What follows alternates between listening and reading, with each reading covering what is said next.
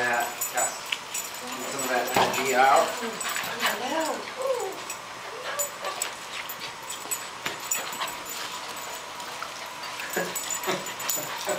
Lela. You guys. So how did Roberto do with Lela? You know, I did not really work with him too much this week, where I usually do. But we were out on the trail, and he was exploring some dog species that I didn't really want him to, and I said, leave it. Yeah. And he did. Is that George? Genius. Is that George? Much to my amusement. Oh, okay. Harley. Good. Hi. But he's doing well with all of the other things.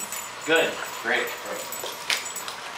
Oh, we got a little incident. Incident number 1.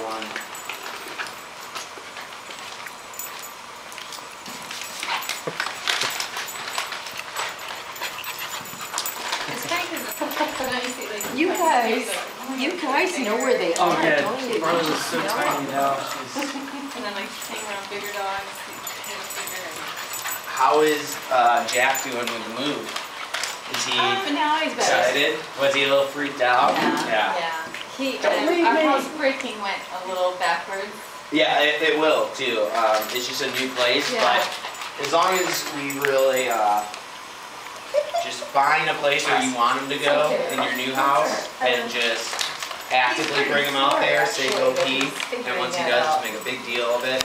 Really excited.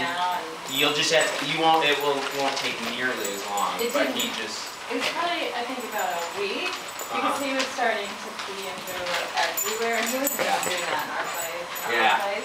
And so I rewarded him highly when he went outside.